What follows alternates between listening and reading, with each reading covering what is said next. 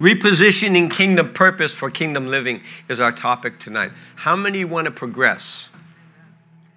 And I'll pull out even before we get into this, because if you're watching social media that is going on, not the things of the world, just don't get on your mind in that. Think of the things that are taking place in the body of Christ, what's taking place in the spiritual realm.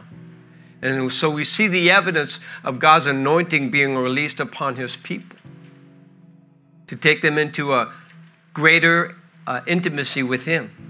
And the purpose for that intimacy is found in the life of Jesus in the 4 Gospels. And even before Jesus was born, it was prophesied he would do what he would be doing.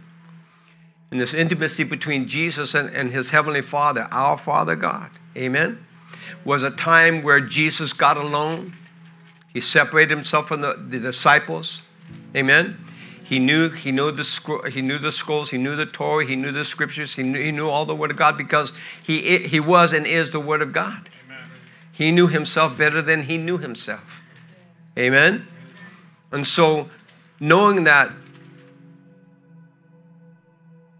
his approach to the heart of the Father was always one through intimacy, where he separated himself, there was no distractions. And there he heard what the Father would speak to him. There he saw what the Father was going to ask him to do. On that particular day when blind Bartimaeus would be crying out, Jesus knew where to be. He was at the right place at the right time. He knew when the 5,000 men were going to come, bring in their wives and their children, that he would have to physically feed them. He would have to pray into the provisions to bring a multiplication so everyone could be fed. And then they would go home with leftovers. Amen? He knew he had to be on the scene with the women with the issue of blood. He knew he had to be on the scene. Every time the Father spoke him and told him where to go, he knew he had to be on the scene, that through him, through his name, the Father would be glorified in the earth. And so we see that throughout the scriptures, there's a repositioning, and we're going to talk about this, the repositioning of kingdom purpose for kingdom living. And so Jesus repositioned himself every day. It was another day, another place. And as a result, the manifestation of God's glory came upon him, and he did exactly what God had told him to do. We won't go into the burial and death and all that, resurrection. Easter's coming up. Get yourselves ready for Easter. Amen? Get yourselves ready for Resurrection Sunday this year, 2023, because there will be a divine impartation of God's knowledge in revelation of how great this Christ is, how he was, and how his life affects our lives when we call upon his name. All right? So tonight, repositioning kingdom purpose for kingdom living. And just a heads up for those of you that are online, there was no live stream here yesterday. We had a limited staff, so we're back on track here. But the message for yesterday was not online. Apostle Dave did a great job on his ministering. So just give you a heads up on that. Last week we talked about redeeming the soul. Again, we're referring to the soul as the land in our bodies. Amen, a portion of land. Tonight, the cause by repositioning, giving chance to the land for kingdom purpose and kingdom living will be applied as we go through the Word of God. So, Father, in the mighty name of Jesus, your Christ, your anointed one, the Son of the living God, by the power of the Ruach HaKodesh, we declare your word here in this house tonight to come to an understanding of this repositioning for kingdom purpose and kingdom life. We ask you, Holy Spirit, we give you permission to give us insight, that we would gain knowledge and gain understanding so we can apply your word effectively and efficiently to everything that you ask us to do. Tonight we simply ask, Holy Spirit, you as comforter, you as in teacher, mentor us tonight. Teach us through your word. And all of God's people say, amen, amen, and amen. All right.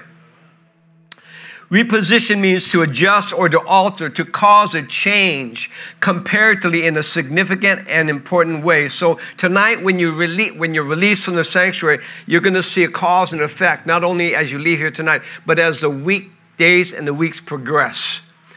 when we release these words, when we do these teachings from this house, it's not something that stays here, and it's not just for that night. There is a progressive work of the Holy Spirit working in you and through you. You may see something, you may see somebody, you may be in a particular situation or circumstance, and all of a sudden, the unction of the Holy Spirit will rise up in you, and just know that you need to move upon that one thing or that circumstance. Amen? This is the progressive work. This is where the Bible says we work out our salvation daily. Is somebody in the house? We work out our salvation. We work out our healing, our deliverance. Amen? Daily, on a daily basis. Amen. God never stops.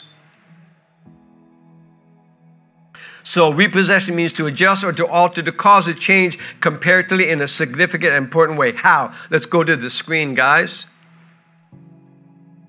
We got the amp on the screen tonight. The amp, the amplified. All right, reading from the amplified. This was Jesus' his directions to his disciples. Too many D's in there. Hallelujah.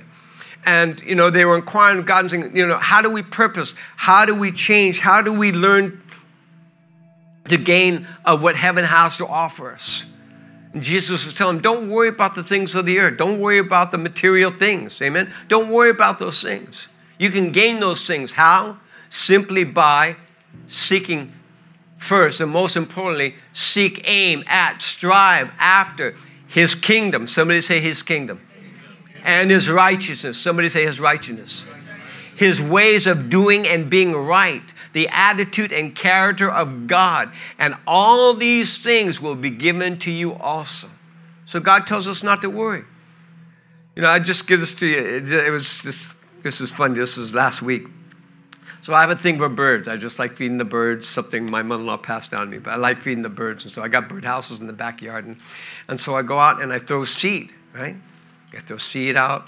And when I started doing this, I had a couple of doves who would come and, those finch birds, whatever they are. And I would throw seed and they would come. Well, this has been something that's been progressive. Somebody say progressive. Repositioning, progressive, amen? So the more I've been doing this on a regular basis, the more birds are coming. Every day, watch this, every day I have anywhere from 15 to 20 turtle doves that come and land in my backyard. And they feed off the seed, right? And then the little fishes come and they fight in the bird feeders and all that stuff. But, so I was out there and I was sitting back and, wow, God, you're awesome, so something. And the Lord said, keep feeding them. And I thought, okay, I'm feeding them. He says, keep feeding them, because the more you feed, more will come. And then he put the focus on Genesis. He says, the more you feed my people, the more of my people will come. Amen. A little prophetic application in Jesus' mighty name. Okay, all these things, what things is God referring? All your deeds, your acts of kindness, your prayers in secret. When you pray in secret, not looking for recognition of men. Listen what God's telling us. Knowing your prayers to God are being answered before you ask. Seek ye first his kingdom and his righteousness, and all these things will be added unto you. Amen? What are they? The ability to forgive unconditionally. And I hear this in the spirit. I hear this in the atmosphere, in the spiritual realm every day. Every day. I hear voices crying out to God. Crying out to God. And I hear God saying, they're missing it. They're missing it because of their unforgiveness. Come on, somebody. They're missing in receiving their prayers because of their unforgiveness towards others and towards other things. Knowing your prayers to God are being answered before you ask. The ability to forgive unconditionally without restrictions or restraints by the same virtue the Father has forgiven you. Amen? In the same way God has forgiven us, no matter who's been in your face. Come on. No matter who the enemy has used, flesh and blood, it doesn't matter. You got to forgive. And this is what God was telling me a couple of weeks ago. This unforgiveness in our hearts brings a blockage to be able to receive more from what God and what he wants to talk to us about. Amen. In the same way, fasting with the same attitude Jesus fasted. Hallelujah. And all these things, what things? The removal of debris, rooted, unwanted seeds. Again, seeds of unforgiveness, bitterness, resentment. Watch this. Hatred towards individuals and towards God. Just got a text last week. I said, what is this? People are angry, saints. And if they can't push it on somebody, if they can't push it on flesh and blood, they push it on God. So many people are angry at God because they don't understand Him according to His word. Obstacles of hindrance and resistance cultivated by your enemies. All these things will be removed as you seek the kingdom of God and His righteousness. So the word of God continues here. For after all these things do the Gentiles seek. For your heavenly Father knows that you have need of all these things. Again, verse 33. But seek ye first the kingdom of God and His righteousness, and all these things shall be added unto you. So as we progress and God gives these titles, we have to do homework. Come on. We have to read. We have to study. So my question, it came up was, so what is the kingdom of God and His righteousness? I said, Lord, I need an explanation. And always and always and in all ways, God is faithful. You ask Him a question according to His word, He'll take you into His word. He'll always take you into His written word. He'll always back Himself up by His written word.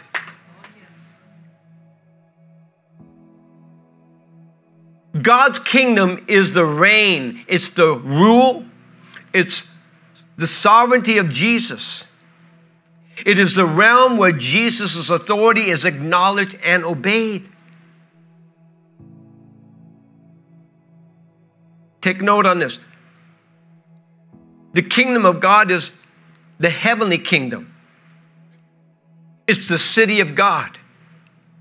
It's the celestial city. It's a place to abode or to abide. It's the home. It's the habitation of God. Now, fasten your seatbelts because we're going to throw something into your lap right now. It's the habitation of the saints who live in eternity. It is the residing place of the angelic hosts, the four beasts of heaven, who cry, holy, holy, holy is the Lord of glory, which was and is to come. Revelations 4:8. Heaven is where heaven's host can see the whole earth filled with the knowledge of the glory of God, just as the waters cover the sea. Habakkuk 4:19. Now we're talking about heaven, saints, and we'll break this down real quick. This is something Dr. Bree taught us when she was here a couple of years ago. We're talking about heaven, where God abides. We're not talking about the heavenlies or the second, I say, just again understanding, second atmosphere. We're talking about the heaven of God, not the heavenlies, because when we read the scriptures, we understand that in the heavenlies is where all the chaos and the confusion takes place as a result of the kingdoms of darkness and their kings. This is where the principalities and powers, as rulers of darkness, and the spiritual wickednesses are in constant work, laboring to bring things against the minds of God's people. Amen? The heavenlies are a parallel realm in the spirit where there is, I already said that, where there's chaos and confusion. Saints, we say this all the time. We'll say it until we're raptured or we step into glory. All truth is parallel. So when we speak of the things, we need to understand this is happening. Things that are happening in the physical realm are also happening in the spirit realm. And there is chaos in the earth's realm, because there's chaos in the heavenly realm. But tonight we got a good word. Tonight we got a sure word of prophecy. And I need your attention, please. Are your seat belts? Oh my God. Are your seat belts fastened? Oh, help me, Jesus. This same kingdom of heaven His righteousness lives in you, saints. Those of you in the line, listen to this. The same kingdom of heaven, His righteousness lives in you. The Bible says that your body becomes a habitation of God's righteousness when you become born again, along with all of His divine attributes, of His characters, and of His natures. So we want to hold you, put you on pause. Keep that seatbelt on. We got a prophetic word for you today. It's going to back up the prophetic songs that came forth from Lamar in Genesis. Are you ready? We need some movement in this house. I said, are you right? Okay, they're not moving in the sanctuary. Those of you in line, give us some thumbs up. I got my phone up here. Give some thumbs up. Amen? Hallelujah. Hallelujah. There they go. Praise the Lord. Thank you, Jesus. All right. Here's the prophecy, saints. A deluge, a torrential downpour of my glory with power is about to take place in the earth to consume the hearts of my beloved sons and daughters. At my command, I will open heaven's doors and release heaven's anointing that will penetrate the lives of those who have inclined their ear to the voice of my Spirit and have opened up their hearts to my heart for the salvation of souls to be prayed into my kingdom. Saints, an invasion is coming. Pastor Fred got it. Who else got it? I said an invasion is coming. Here's God's word. As my glory invades the earth, so will my righteousness invade the lives of you, my chosen. To those of you who have labored in the Spirit through fasting and prayer, you will understand the power of intercession and its ability to reposition, to cause change in the physical realm when the labor of intercession is completed through you in the realm of the Spirit. That's why we emphasize intimacy with God. Because in those times of intimacy with God, He'll teach you how to intercede. And intercede or to pray according to His will, not your will. And not the will of somebody else who comes and say, praise for me. He'll teach you how to intercede according to His will for that particular moment.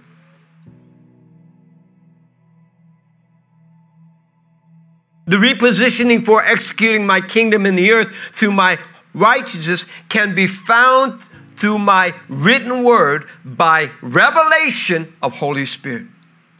That during those sessions of intimacy, where your hearts are prostrate, prone, laying flat before the feet of my beloved Jesus.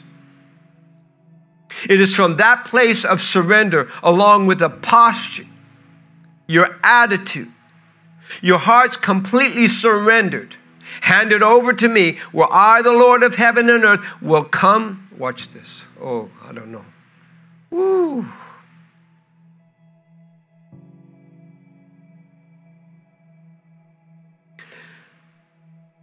Where I, the Lord of heaven and earth, will come with my compelling force in love.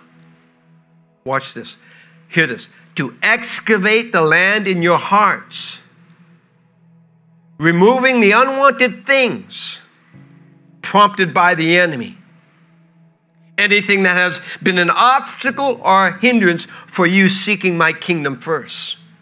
To take hold of my righteousness, to gain all that my word has to offer you, says the Spirit of the living God. Hear me today, my beloved. I am in the midst of you wherever you go. As you turn to the right, I'm there. Oh, somebody. When you turn to the left, I'm there. During your comings in and in your goings out, I am there. Wherever you place the soles of your feet, I am there. In your conversations, I am there. In the midst of your actions, I am there. with your hands lifted up and with your mouth filled with praise, I am there, says the Lord. Yes, says your Savior. Yes, says your Redeemer. Yes, says your Deliverer. Yes, says your Healer. Yes, says your Provider. Yes, I, the great I am, remain in the midst of everything you do and say with everything you are to me as my beloved. Tonight, take hold of this release, the dispensation of prophetic intervention. Run the race that is before you. Allow me to cultivate, plow, prepare to fertilize the lands of your hearts. As you do intervention, involvement between you and I, our intercession together will reveal hidden obstacles, along with hidden strategies used by your enemies that have prevented you from seeking my kingdom to gain of my righteousness, says the Spirit of truth. Can you receive that tonight?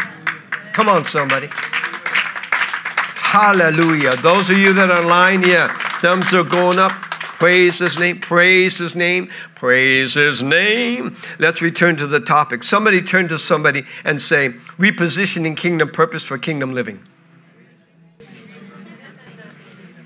You're doing it. Hallelujah. You're responding. Thank you, God.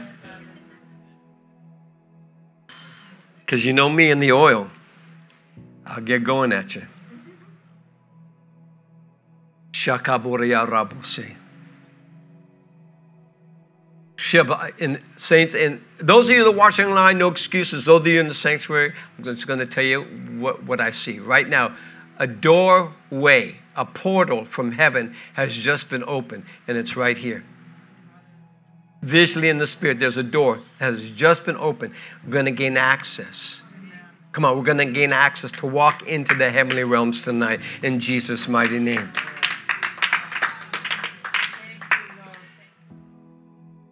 To search for God's kingdom is to desire Jesus. Come on, to desire Jesus' rule, to be recognized and obeyed in 3 realms. Can we do a little teaching tonight? Yes, Brother Michael, teach us. Okay. Number 1, one of the 3 realms within our own lives, through words and in actions. Amen. In the Spirit, praying, and in the body, acting out. In the soul, where the will, the mind, and the emotions come under attack by the enemy. Amen? This we see the kingdom of God to desire more of Jesus because, as we said earlier, he did exactly what the Father told him to do. In the Spirit, he was praying, and in his body, he acted out what God told him to do. In his soul, his will, his mind, and emotions, and we always refer back to this concept. I've never really read where Jesus prayed for somebody on the scene. But when I come to the understanding to where the Bible talks about Jesus praying, the Holy Spirit always takes me back to the Garden of Gethsemane, where you hear Jesus pray. Not my will. Look, nevertheless, Father, not my will, but your will be done. Prior to that, and it's in John, the 15th chapter, where you hear Jesus not praying for an individual, but praying for us as a body of Christ. Praying for himself, for what God would have him to do. Amen? Number 2 in the realm. It's in our circle of immediate influence, our positioning, our environment in the physical realm and in the spiritual realm. The desires of knowing what's taken place, where we can be influenced by the Holy Spirit, where we are positioned physically, but then have a posture. When I talk about posture, we're talking about an attitude. See, Jesus had an attitude to seek out the will of God in all things. Not in some things, but in all things. Amen? And then number 3, as far around as the world as we can reach. Now, this was being downloaded. As I was reading this was being downloaded, and this is what the Spirit of God gave. As far around the world as we can reach through intercession. Come on. You, as a praying warrior,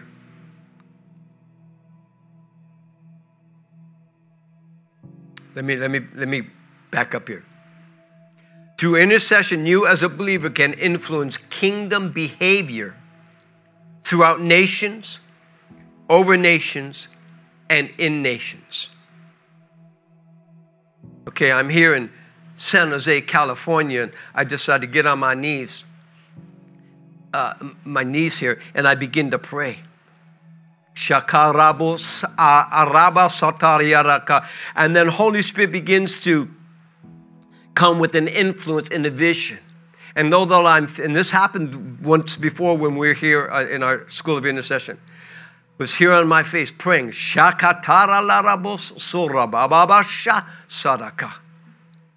And then in the Spirit, I saw my body over the Philippine Islands. We talked about this. And intercession was being made. I didn't know who I was praying for, but I knew what I was praying over. Amen? And so what God is telling us here is that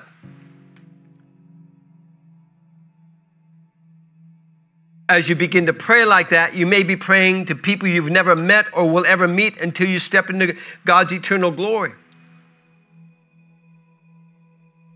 that has been prepared for you in heaven's realms. In other words, another example, download, boom, boom, boom, boom, boom, boom. Praise the Lord. From the shorelines of a beach, from the peak of a mountaintop, on the living room of your floor, or to the front seat of your car, you can cause, hear this, you can cause, oh my God, Jesus, you can cause the kingdom of heaven and God's righteousness to make gains into the earth. Your prayers will cause heaven's realms to become so activated that from the realm of the Spirit, they will enter into the earth. Really, Brother Michael? Yeah. Your attention, please. What are realms? Somebody like that. My phone's lighting up. Hallelujah. Realms. A realm is a territory. An area of land which a sovereign king or queen rules. They rule with supreme, absolute, unlimited, and unrestricted power. Is somebody in the house? So here's the question for us tonight. How big is the territory of your heart? Is it restricted to its size as you have it now? Physically, yes. Can we prophesy to you? But not in the Spirit.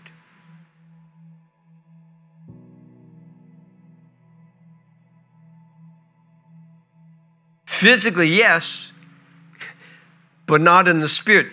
Jabez knew all about territorial expansions from God's blessing. Let's go to the screen, gentlemen. 1 Chronicles 4:10.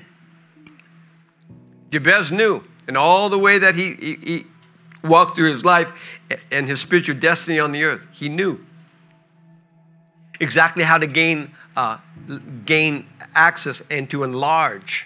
Come on, enlarge, somebody in the house, enlarge his heart, his spiritual heart. He says, oh God. He didn't go to the prophet. He didn't go to the apostle. He didn't go to the pastor.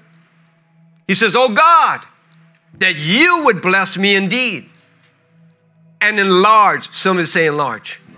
And enlarge my territory. That your hand would be with me and that you would keep me from evil, that I may not cause pain. It's a whole teaching on that. We're not going to do that tonight. So today, I ask God to enlarge the spiritual territories of my heart. I need an expansion.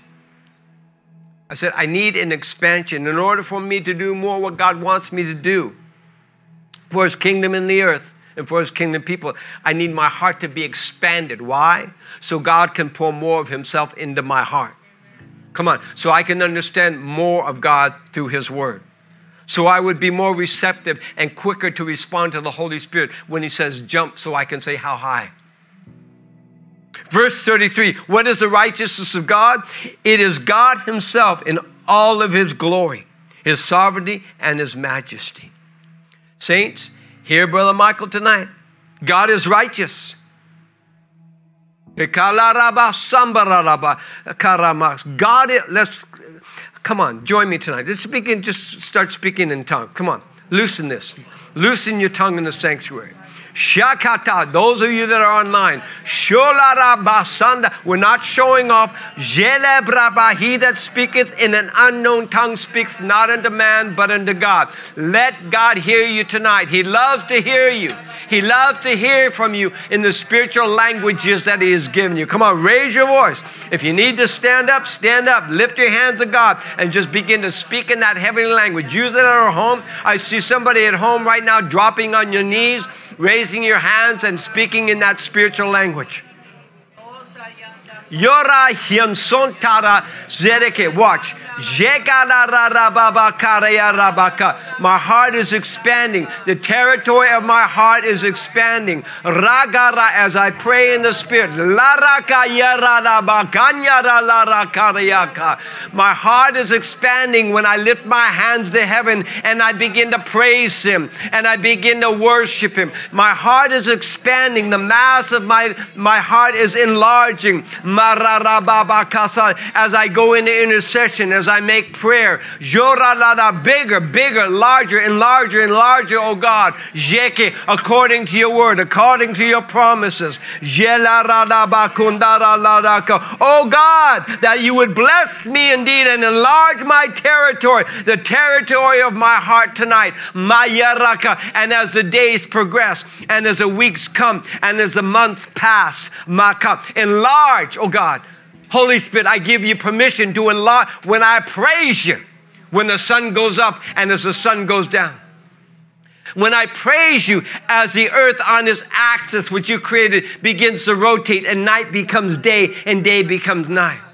Enlarge my heart, oh God, in my worship time. Enlarge my heart in my praise time. Enlarge my heart in my intercession, oh God. Enlarge my heart in times of prayer and fasting. Is somebody getting this? I need to see I need a witness in the house. Is somebody getting this?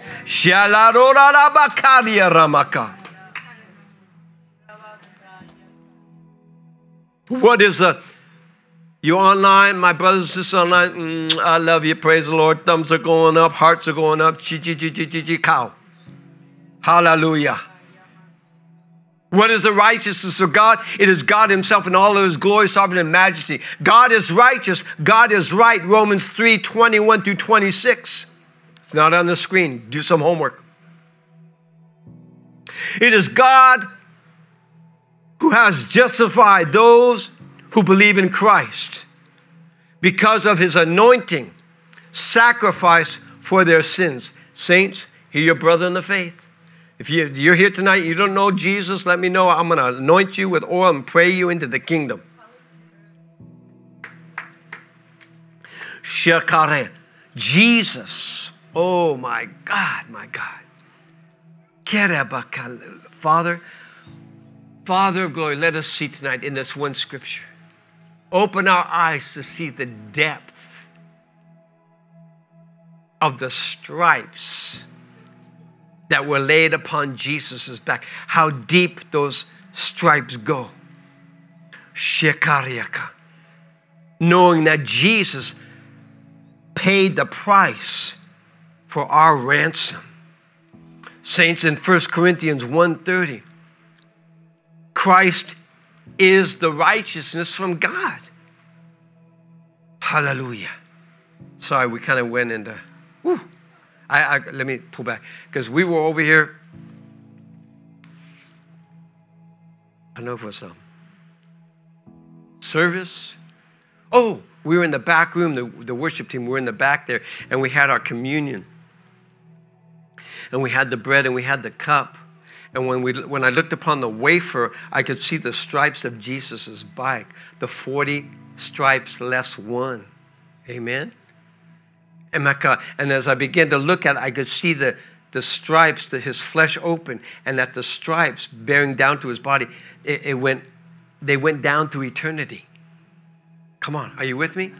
The stripes of Jesus' back passes through eternity. Hallelujah. And then when we had the cup, I looked in the cup, the same thing, the blood in that cup. Ooh, the new covenant. I looked into the cup and I could see the blood. And in the cup, there was no bottom, Pastor Fred. But it was full with the blood of Jesus. The blood of Jesus saves. The blood that never loses its power. Hallelujah. Es subratabakas. On the screen, please. 1 Corinthians 1:30.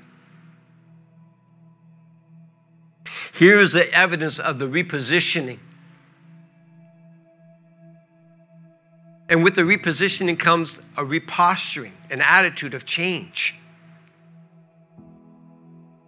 In verse 30, but it is from him that you are in Christ, who became to us wisdom from God, revealing his plan of salvation. And righteousness, I love this, and his righteousness making us acceptable to God. And sanctification, making us holy and setting us apart for God. The redemption, the providing our ransom from the penalty of sin.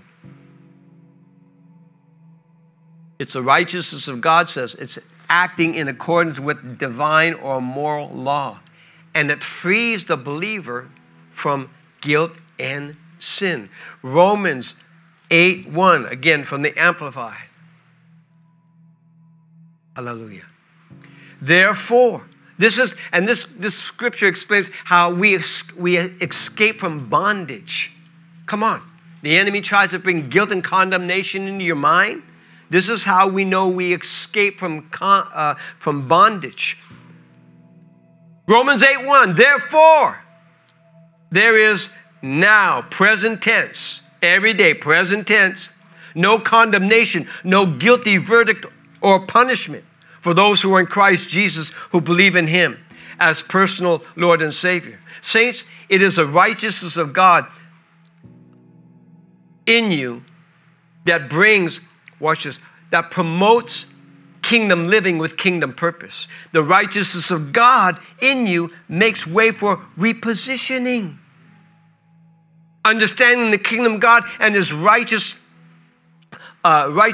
operating in heaven realms. You get the understanding of what's taking place in the heavens. It's the operation, gives you the explanation of the operations in the earth realms, how they both are connected. But tonight we direct, administer to manage the word of God applied to the kingdom, the realm, the land, the territories of your hearts. Listen, seek his kingdom and his righteousness for repositioning. To make an adjustment, to alter, to cause a change for kingdom living with kingdom purpose. In a significant, noticeable way. To excavate. Wow.